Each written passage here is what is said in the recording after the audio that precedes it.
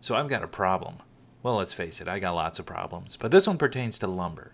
I've got a lot of it, and it's everywhere. It's like one of those TV shows about the hoarders that just can't help themselves. When it comes to wood, I'm the guy that will embarrass his wife by pulling over and picking up pieces from the curb. And because of this, I've accrued a bit of a collection, and it's spread out all over my basement floor, making it hard to get around. I got rough sawn lumber, cabinet discards, a whole variety of plywood, my cut-offs from previous projects, construction-grade lumber, I mean, even pallet slats. Don't unsubscribe from me for that. But with no organization, it just gets stacked up on the floor, making it almost impossible to get from one side to the other without tripping over something. So I'd like to build some lumber storage on this wall here. And to allow for customization and flexibility, I was thinking about doing it using French cleats. So as my lumber collection changes, I can adjust the brackets as needed to accommodate. And then over here, I'd like to put that shelving unit to store all my jigs. So you're probably thinking, French cleats for lumber storage? It won't be strong enough. Well, just sit tight and let me show you what I came up with. So knowing that one of the strongest joints you can make is a mortise and tenon, I designed this in SketchUp.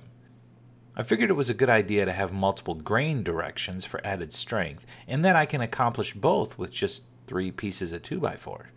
Then, when it comes to hanging it on the cleat, I can make my cutout through all 3 pieces. I just need to make sure that the tip of the cutout is at least an inch or so lower than the top of the horizontal outrigging piece. Then, to make it more aerodynamic and stylish, I can round over the sharp corners. Plus, it hurts less when I bump my head into it. So, basically, this is my plan of attack. I'll make about 10 of these brackets and be able to put them wherever I need to on the wall of cleats that are positioned 9 inches apart.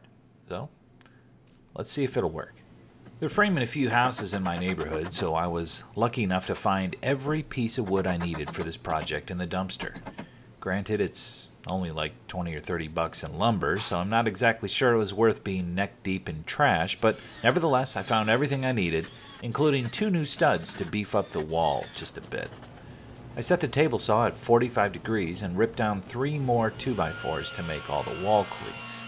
If you cut right down the center, you can easily get 2 cleats from a single board. Then I take each one over the miter saw and clean cut one of the ends, measure out and mark each of the 6 cleats, and then trim them to fit. I transfer the location of the studs onto each cleat, and then I mark where I need to drill some pilot holes to mount them. Then I went ahead and poked a bunch of holes in each of the spots. Now it's time to start putting them on the wall. I'm using 2.5-inch screws so that there's plenty of bite into the wall studs, and I got all lined up when I'm surprised by this guy. What you doing, Daddy? Hey, buddy. Well, I am building some shelves for my wood. Well, I need a shelf. You need a shelf? Yeah, Well, for what? for all my stuff. For your stuff? Hey, do you want to help, Daddy? Sure. Can you hand me the level? The level is right there. Okay. Thank you. And just like that, he's gone.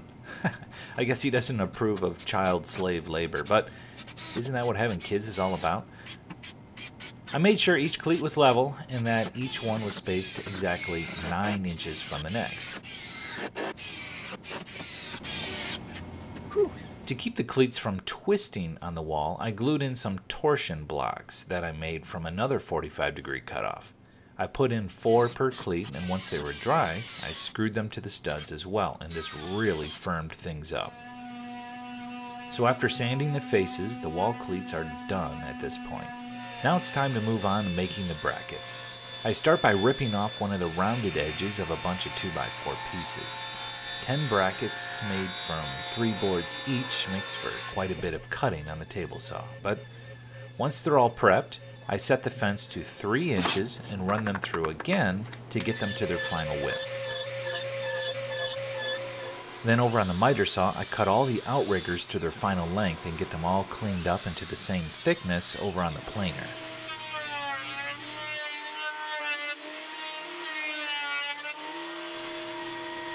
Now I can start prepping all the bracket uprights. So I set up a stop block on my miter saw and proceed to cut about 1 billion pieces to length and trim them to width over on the table saw. And then to square them up, I just ran each one of them across the jointer.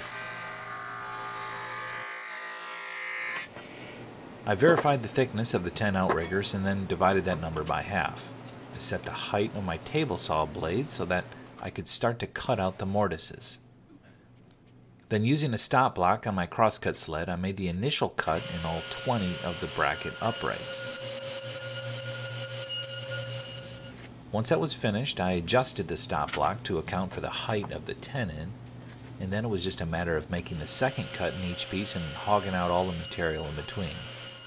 Before just going ahead and doing all of them, I did a test fit on a couple of pieces.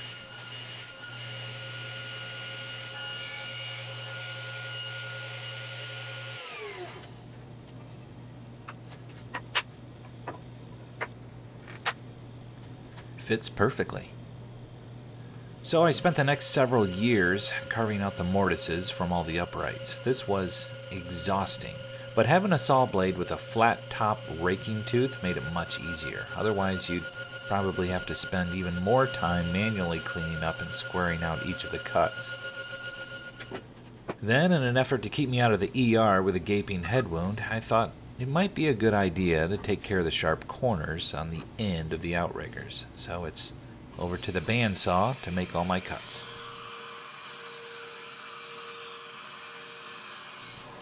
I cleaned things up with the disc sander, and then to soften things up even more, I went ahead and rounded the edges over on the router table, being sure not to mess with the edges of the tenon. I gave each of them a real quick sanding, and then the outriggers were ready.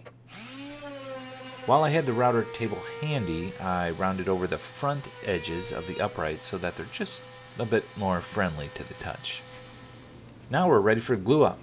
I used Titebond 3 because it has the strongest bonding strength of all the Titebonds, and it also allows for a longer setup time if I need to make any adjustments.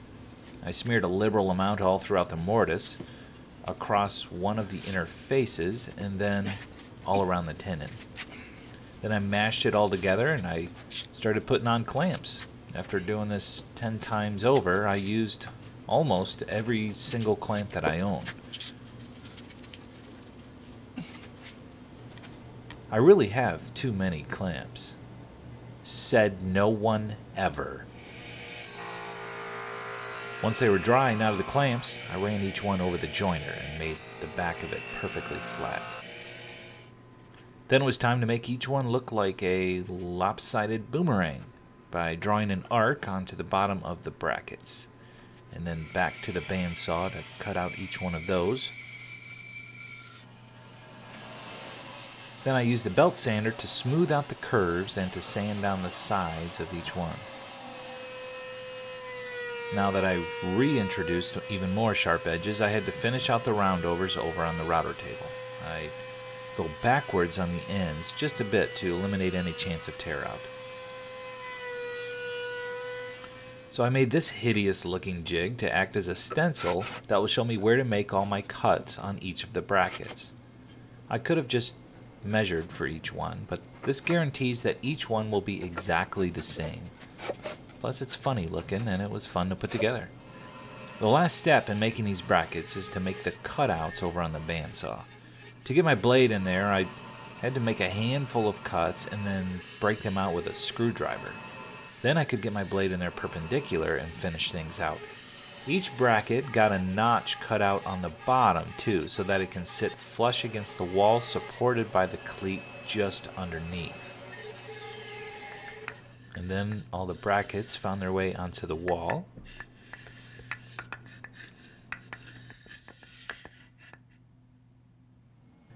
Now normally the only thing I pull up is to the drive-through window, but to prove to any skeptics out there that these things are strong, here they are easily holding up a 200-pound bucket of lard without even flexing a bit. Boom. Then I could finally start putting some of the lumber up onto the wall.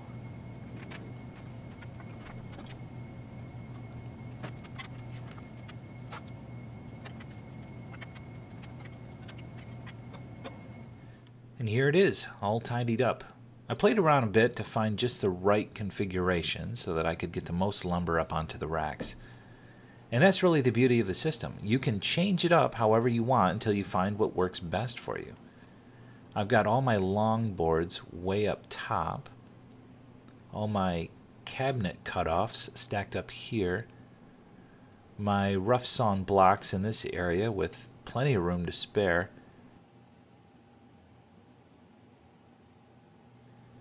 and then over here I've got like a mixed bag of wood, again with lots of unused space. Then at the bottom I have some more longer pieces. Here's all my cutoffs that I use for cutting boards and accents and that sort of thing.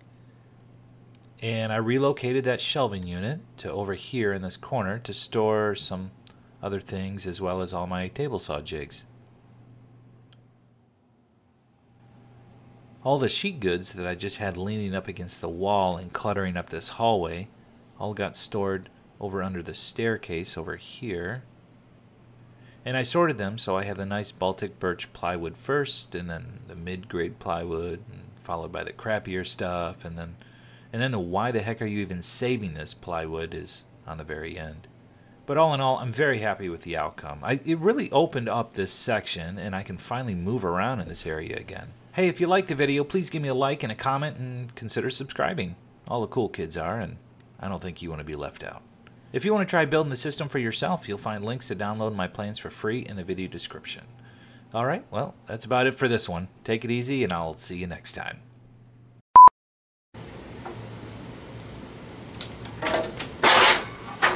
Oh, crap!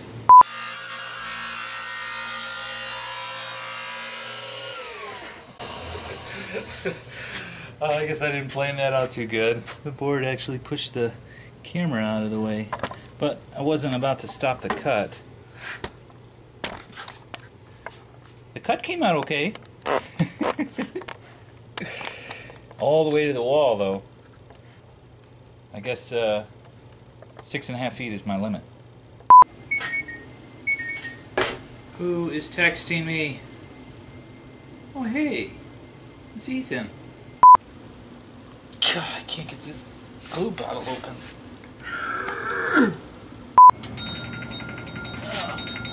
Really? Who's calling me? Hello, this is Drew. Hello? Hello? Nobody there. Hello? Well, that was rude.